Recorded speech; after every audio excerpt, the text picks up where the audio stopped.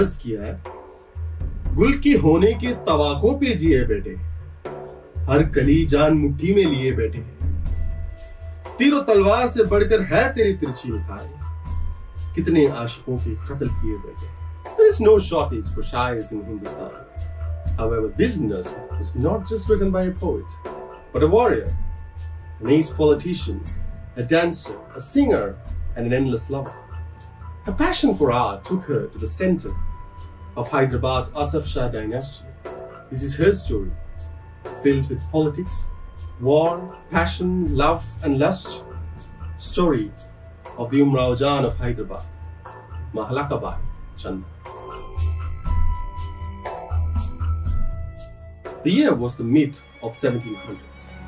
Rajkanya was looking at the dusty roads of Rajputana. She was lost in thoughts. She had a family to feed. Her husband has recently abandoned her, but she was young and willing to fight. Then she heard about a group of performers traveling between Rajputana and northern Deccan. She loved to be a dancer, so she ignored all the name callings in her mohalla wala's hers, Nachne wali, and she decided to join the group of performers. From there, she learned dancing and singing and the art of mimicry.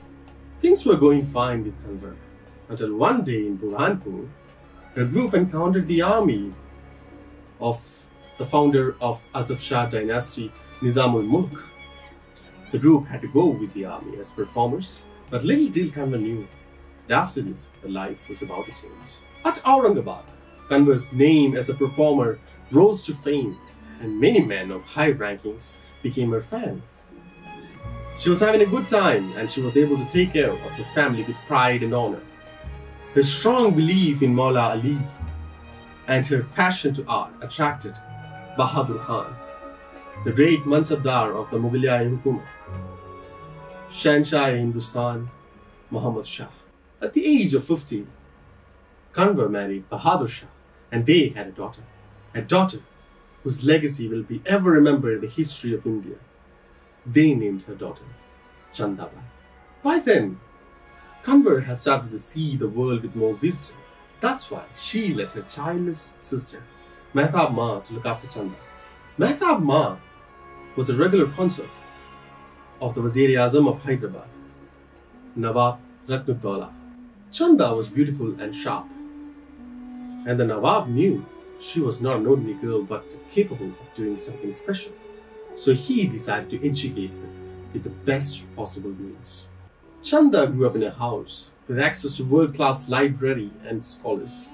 She was well-read and yet very beautiful. Her long hair, dusky complexion, and smooth skin could invite the eyes of anyone. Her body was so perfect that the temple structures of ancient Pataliputra is far from comparison. Then something remarkable happened in Chanda's life. 1795, Battle of Kanda. In the war, Nizam was defeated by the Marathas, Madhav Rao II, which has led to the Treaty of Karna. According to the treaty, the Nizam has to cede some of his territories to the Maratha Empire and give Ashrad Shah, the Kiladar of Aurangabad, as a hostage in Pune. By spending 2 years as a hostage, Shah managed to win over the confidence of the Marathas.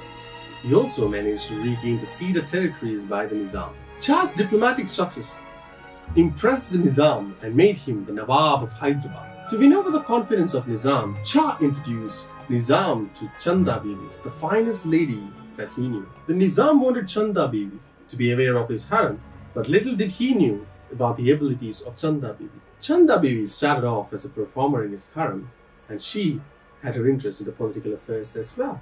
Sometimes her political advices to the Nizam was immaculate, but the Nizam was impressed himself.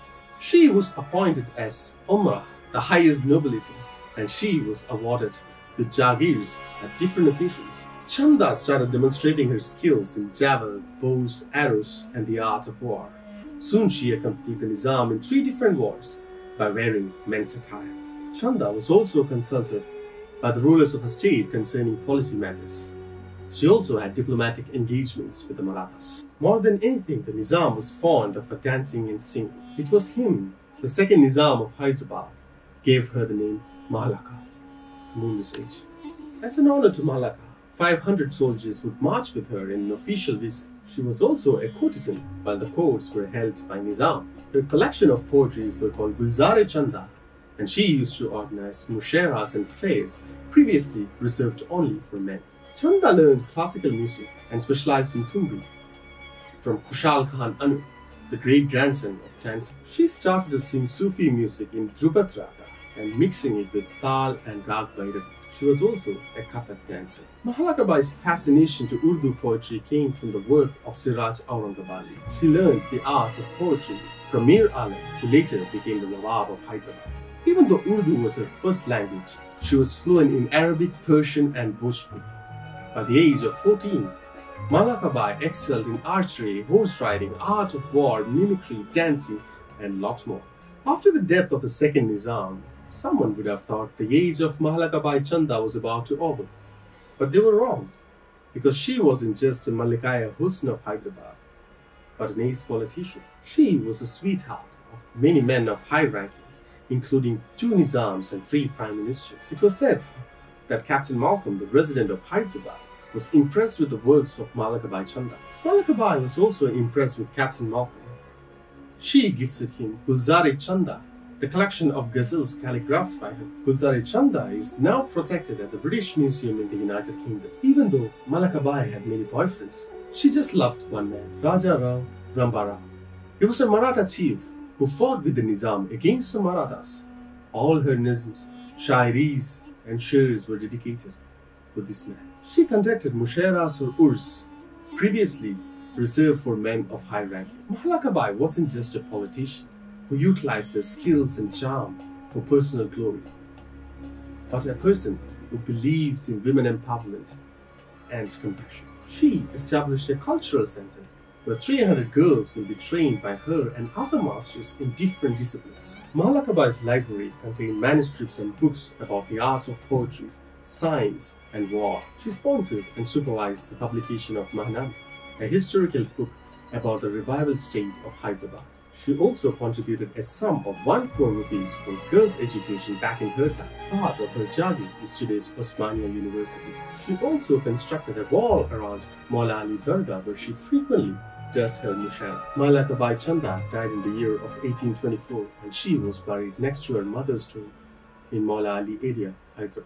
After her death, according to her will, all her properties, collections and wealth was distributed to homeless women. It is the cruel irony of history that the richest woman of her time, who organized festivals, musharas and contributed to the monuments of Hyderabad, has completely been sidelined by her own city. Her tomb is in dilapidated condition.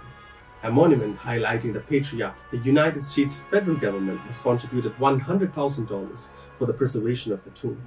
But this has only limited reach. We have to place Mah Laqa Bai Chanda in the hearts of Indians, especially Indian women, because living in late Mughal period in a patriarchal society, she is a relevant study material for today's time. A woman who could be a courtesan, artist, poet, politician, or a spiritual agent all at once. This is the story of Mah Laqa Bai Chanda, a female warrior who fought 3 wars in men's attire.